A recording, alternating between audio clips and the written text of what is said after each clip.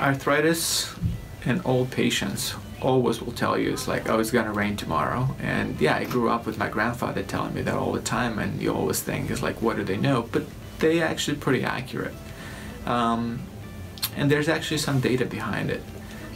Some of the ideas of why rain or cold weather, all those things change the way we feel and help us predict the weather, has to do with temperature changes in themselves. When the temperature gets colder, it may affect your nerves, it may affect your muscles. They tend to be stiffer, and as you start stiffening up, you can feel like, well, something's happening, and as a result, patients will reflect on that and think that the weather changes, which is pretty accurate. Temperatures don't just drop in 5 minutes, they slowly start trending to a lower temperature, so that our joints act as pretty good sensors per se. The rain is another character that is on its own. Springtime brings rain. With rain usually comes pressure changes.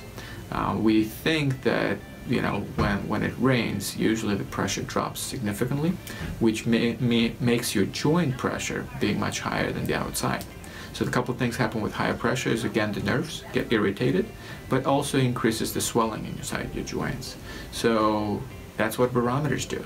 They predict pressure changes, and that's how they predict the weather.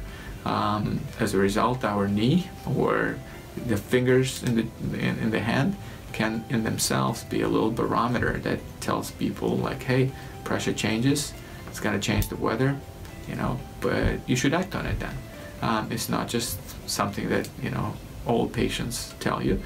It's something that you can take to heart, and maybe you should take some medications for it. If the weather changes, it's gonna hurt your joints. Be prepared.